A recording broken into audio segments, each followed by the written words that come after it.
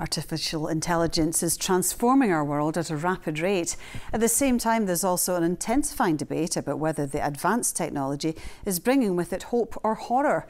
Rishi Sunak wants the UK to play a major role in the AI revolution, and world leaders and tech executives have gathered at Bletchley Park for a two-day summit on the subject. The gathering began with a video address from King Charles. We are witnessing one of the greatest technological leaps in the history of human endeavour.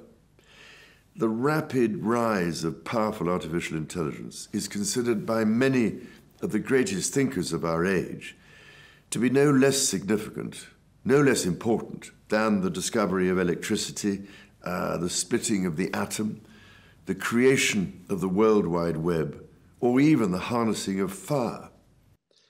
However, if we are to realise the untold benefits of AI, then we must work together on combating its significant risks too. AI continues to advance with ever greater speed towards models that some predict could surpass human abilities, even human understanding. And the American billionaire Elon Musk is among the big tech figures who've jetted in for the summit. He runs the electric vehicle manufacturer Tesla and X, which was formerly known as Twitter. I think it's a step in the right direction, the summit. Should we fear AI? A little bit of fear is probably wise. I think you've got a double-edged sword, which where I think most likely I should say that my personal opinion is that AI is sort of like at least 80% likely to be beneficial, and perhaps 20% dangerous. Although this is obviously speculative at this point.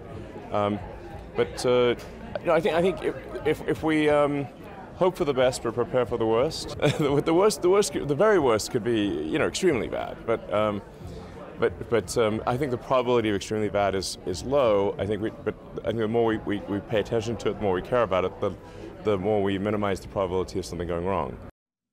So how significant is this AI summit for the UK and the world? We got the thoughts of Matthew Gooding, the managing editor of the website Tech Monitor. So Matthew, this AI conference is attracting a lot of interest. What do you see as its aim?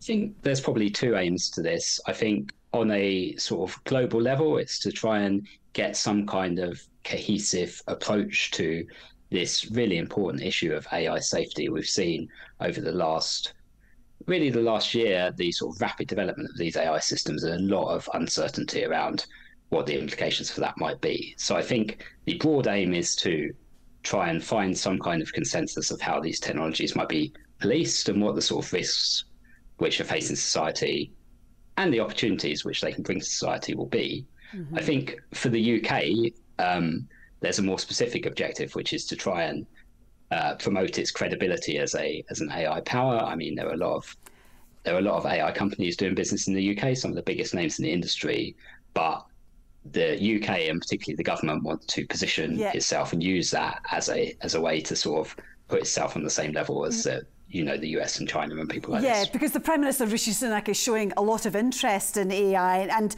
can the UK become a world leader in this technology? I think it's an interesting question. I guess it depends how you define world leader. I think that in terms of our research into artificial intelligence and the kind of the academic community we have here in the UK in this sort of field, we're probably up there with the best of the areas in the world. But I think that beyond that, it's very difficult to see how you can claim the UK is a world leader, because all the big AI companies are based in the US. You've got China as well, which has its own really strong academic base of AI research and obviously massive scale, massive resources, and it's hard for the UK to compete with these kind of big powers, and also with the European Union, which has its own ideas about how AI should develop and how it should be regulated. The Bletchley Declaration was signed today, signed by 28 countries. How significant is it, and how binding is it, if at all? The short answer is not at all. I think that it's significant on the political level because it's these countries all agreeing to look at this issue of AI safety together, to assess the risks and to try and come up with a consensus of what the most important risks are and how we should tackle them. But beyond that, I think you look at the wording of it, it's quite vague. Really, all they've committed to is having some more meetings further down the line in 6 and 12 months. And again, if we go back to the rapid pace that this technology is changing, ChatGPT, the program which sort of kickstarted all this, the piece of AI technology, only came out a year ago. And really, we've seen since then really, really fast change in this area.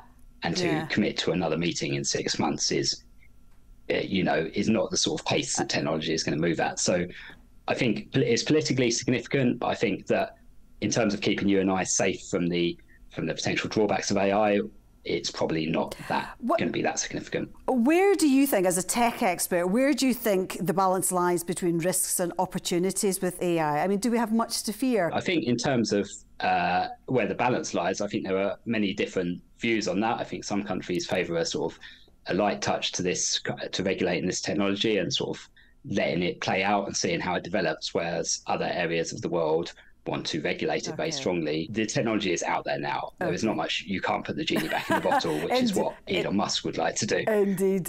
So you just have to go with it and try and go with that. Well, we will have to leave it there. But then, Matthew, thanks so much for joining us this evening.